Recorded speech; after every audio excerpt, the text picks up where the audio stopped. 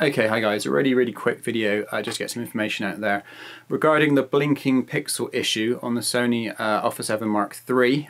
It's a sort of a problem that I reported quite early on as soon as I got my camera, and I think I was one of the first people to really flag it as an issue. I did release a very quick video which showed a temporary fix, but it wasn't a permanent fix. Sony have now released a new firmware for the camera, which is the version 1.01 or 1.1 or whatever it is, just the latest version firmware for the camera, which does seem to fix it permanently from my very quick preliminary tests. But a couple of things you should know if you're running a Mac like I am. I'm running the latest version of High Sierra. First of all, there's a driver loader which you need to try to install just to actually install the system software updater to be able to do the process of updating your camera. So first of all, try doing that.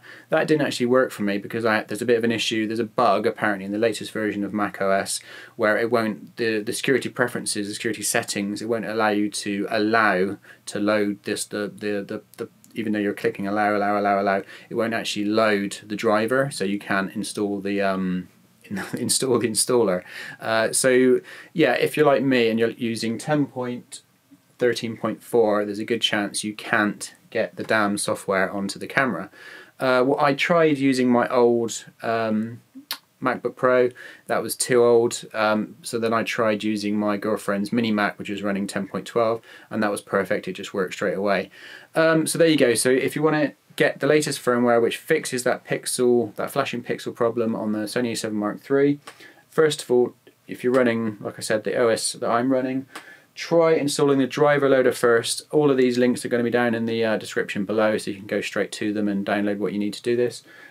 Try installing the driver loader first, which sort of covers the 10.13 problem, but for me it doesn't.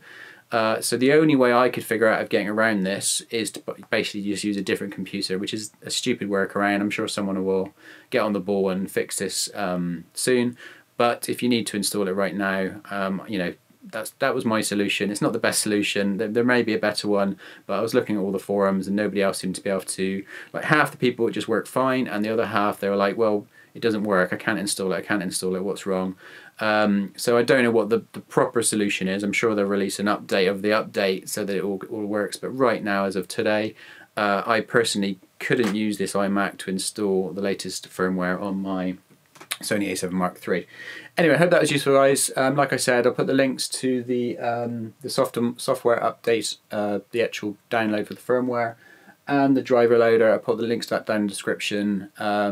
And yeah, I'm sure there'll be some more information on this very soon, and I'll put that down in the comments below just so you've got a bit of an update of what the hell's going on, because it's a bit frustrating when there's a fix for a problem and you can't install it onto your camera, which is the situation that I was in this morning. Anyway guys, hope that's useful. Peace out, and sorry for the low quality of this video. I've got minimal time today, so I just wanted to get information out there. Okay, bye.